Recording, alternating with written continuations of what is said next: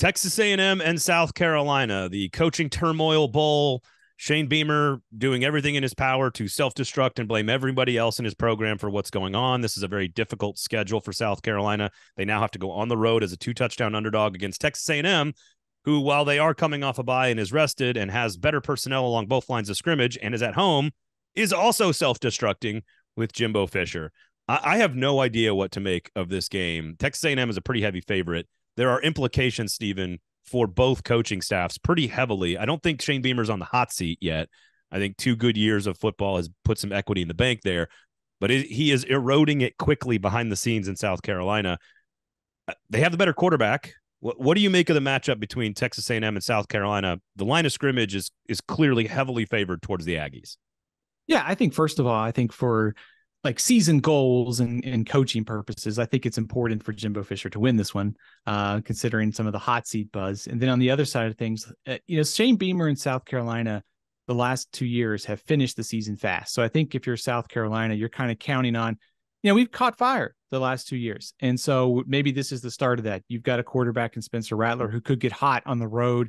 And we saw Alabama go into College Station and throw the ball pretty well against Texas A&M's defense in secondary. I think the challenge, though, for South Carolina is what you mentioned. It's the line of scrimmage. And I think it'll be another game where Spencer Rattler is probably going to be scrambling or needing to, run around quite a lot because of the edge that Texas A&M has there. So I think if you're South Carolina, the line of scrimmage is where you have struggled this year. That's going to be the biggest challenge on Saturday, is trying to navigate a very good A&M front. And then offensively and defensively, can you match up against Texas A&M too? Miami also torched that A&M secondary, so you can get those guys in space. Xavier Legette could have a big game this weekend against Texas A&M. South Carolina's weapons have been banged up too. That's true. That's something to keep an eye on. The Bonham Trophy, of course, at stake. Throw out the records when these two get together.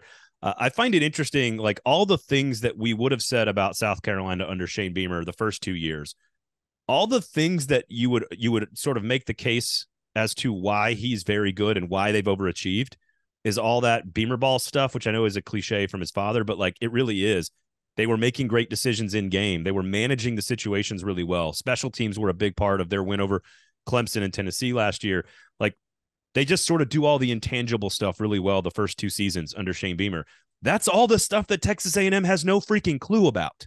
So like if you're trying to make the case for South Carolina, it's if you get back to doing the Beamer ball thing and managing all these situations extremely well, unlike anything Jimbo Fisher has done this year, at the end of halves, at the end of games, that's what Shane Beamer is supposed to be really good at.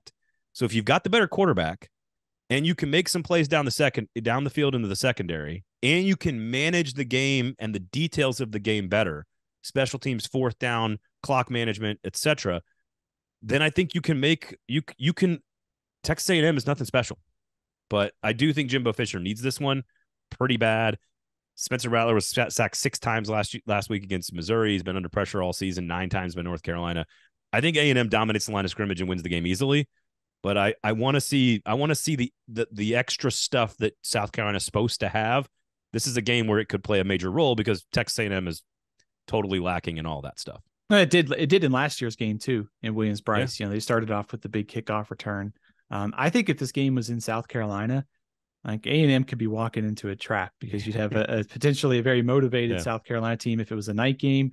But I think on the road in College Station, given the fact that the matchup of A&M's defensive line against South Carolina's offensive line is very one-sided. And I don't, we also see South Carolina can't stop the pass. They've had trouble against the run. There's a lot of issues here. I think South Carolina's best chance of an upset is Spencer Rattler just has a huge day. And to your point, they manage the game, they get a turnover, maybe they make a play on special teams. That's the path, because on the field, every matchup favors Texas A&M. Sounds a lot like the Tennessee game last year for South Carolina. Difference is that was, of course, in Williams-Brice. So we shall see. Keep an eye on this one because both coaches under a lot of pressure right now for a big win. So this is one of those games that we thought might have mattered in the summertime to the races in the East and the West. Largely irrelevant, but you can bet it's extremely important to both those coaching staffs right now as they fight their way through the second half of the season. So I'll take A&M at home, line of scrimmage, Aggies win. Gig 'em. Give me Texas A&M as well.